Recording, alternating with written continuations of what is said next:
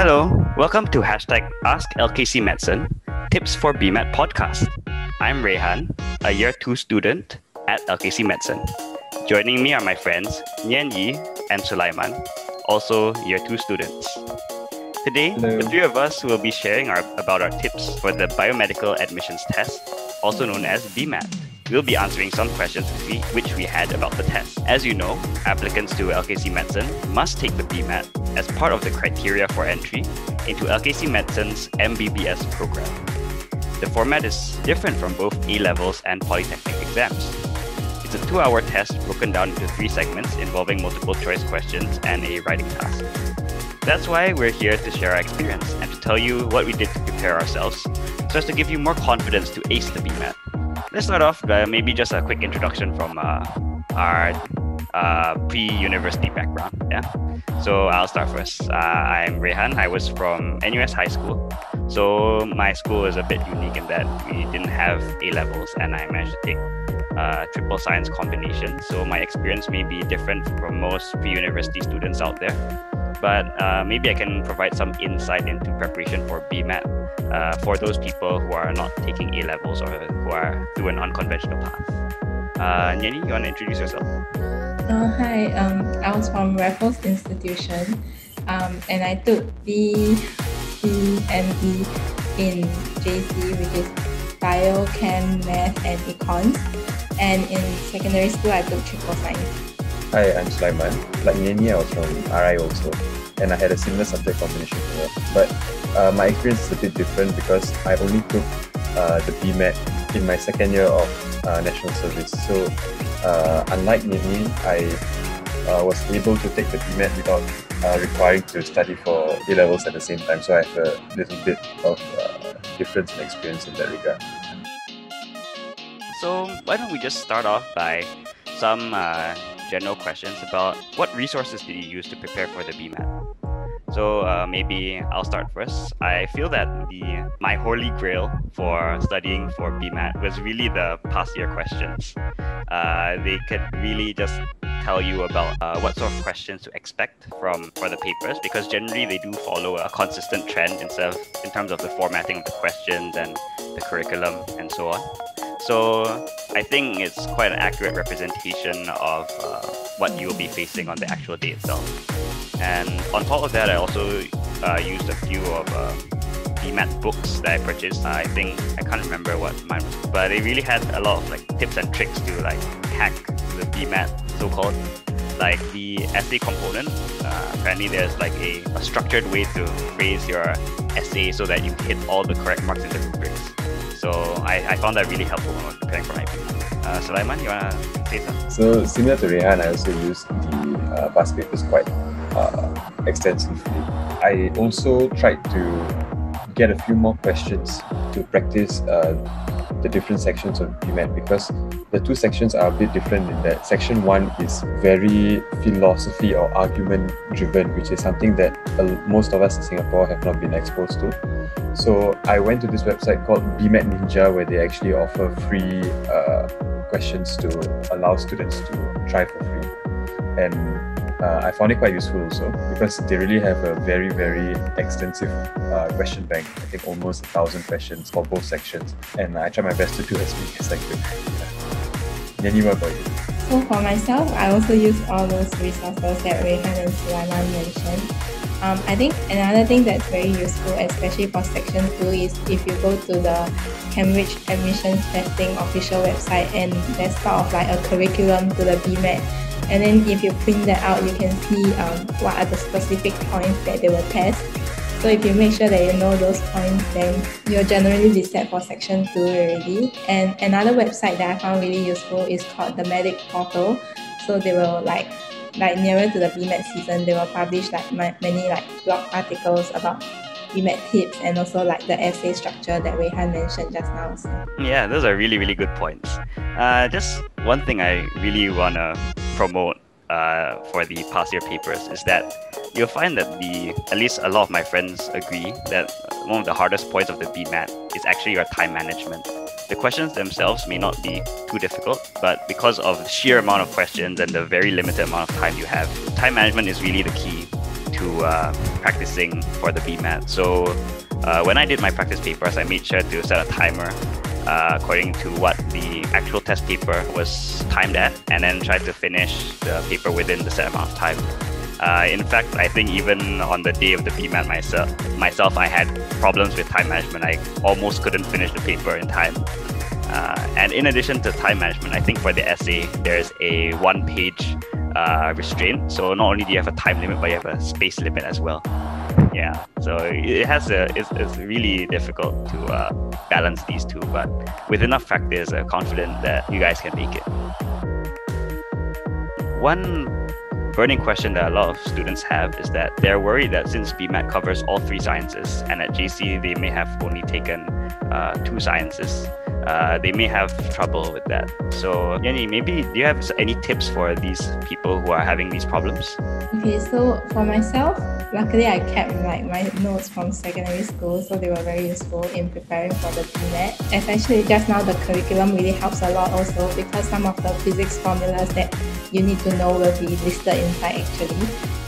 Another website that's very useful is actually BBC Bite Size, because that's according to the UK curriculum, which is also what the BMAT is built on. So yeah.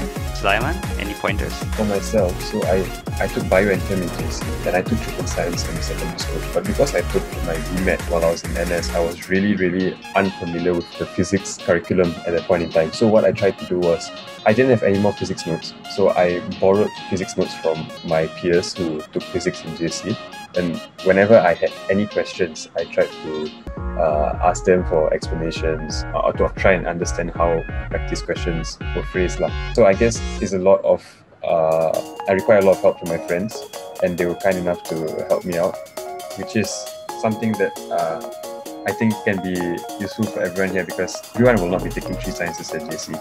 So if you can help your peers out, either with biology or physics, it'll be great for everyone.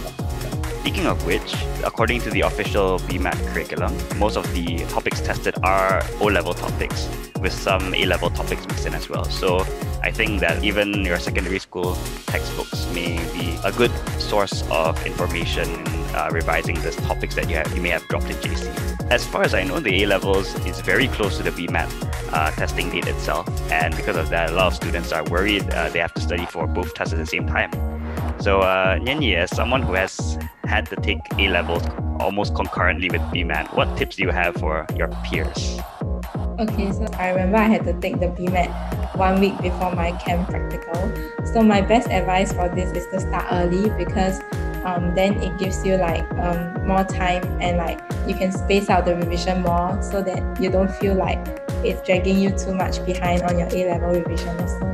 Sulaiman, do you have any experience from your friends taking the BMAT during your year? So some of my friends tried their best to allocate maybe 1 day in the week to devote just to BMAT and trying to revise for the BMAT.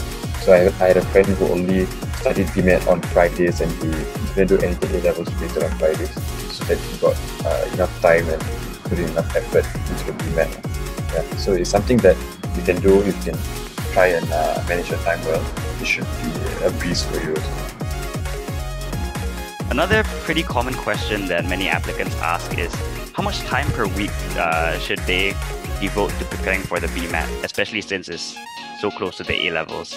And I think Nianyi did mention part of this as well. So maybe I can give a bit of my input on it. Fortunately, I did not have to take the A-levels, and the BMAT was held, I believe it was 2 weeks after my internal school exams. So I did spend those 2 weeks really preparing for the BMAT, just committing myself to remember as much information as possible. One thing that is especially memorable to me is that I used to spend quite a bit of time with my close friends sitting at Starbucks poring over each other's essay questions, because essays are pretty hard to mark for BMAT.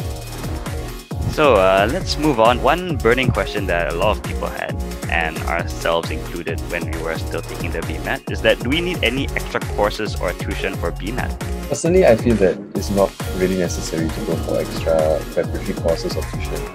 But I do have had friends who did go for tuition classes, and one thing I know is that they are very expensive classes, and of course they definitely helped him prepare well for his BMAT. But to be honest, I personally feel that it's not necessary.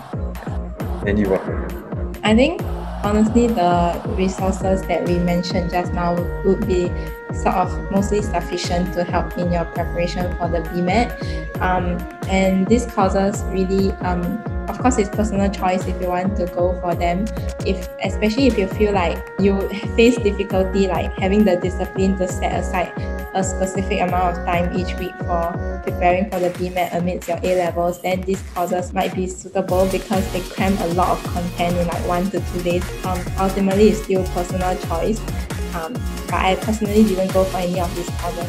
I agree with the both of you. I also didn't go for any special BMAT preparatory courses. I do have maybe 1 or 2 friends who did go for it, but majority of my friends who took the BMAT did not go for any special preparation. So I agree that it's really up to you whether you feel that it will help you or not.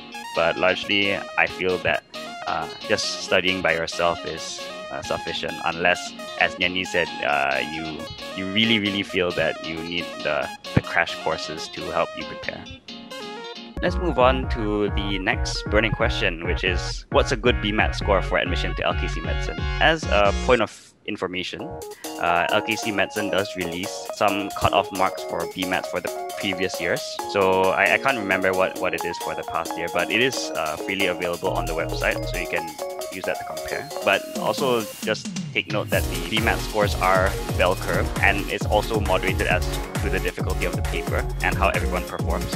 So the cutoff point for the previous years may not be as accurate for the current year, depending on how well everyone did. If you guys don't mind sharing, what BMAT scores do you guys get? My scores were quite average. So for both sections, I probably scored around, if I remember correctly, I scored like a 5.8 and a 6.0 for both sections, 1 and section 2. Then my writing section was a 4A. Nianyi, what about you? So for myself, I got 5.4 for section 1 and 6.9 for section 2, and then my writing was a 4.5A. For myself, I mean, I took the BMAT like 2 years ago, so I can't really remember. But for mine, I think I was around a 5 for section 1, around a 6 for section 2, and my writing was a 5A. I think as we go to LKC Medicine, you'll see that there's a variety of BMAT scores across the batch. So really there isn't so much consistency in the marks, so don't be too worried. It all depends on how the paper is graded on the year itself, so don't arrow in too much on the cutoff points of the previous years, although they do provide a well enough gauge for how well the batch previously performed. We hope that what we've shared has given you more confidence about taking the BMAT. Thanks Sulaiman and Nianyi for sharing your views. So all the best, guys, and we hope to see you soon. Bye bye.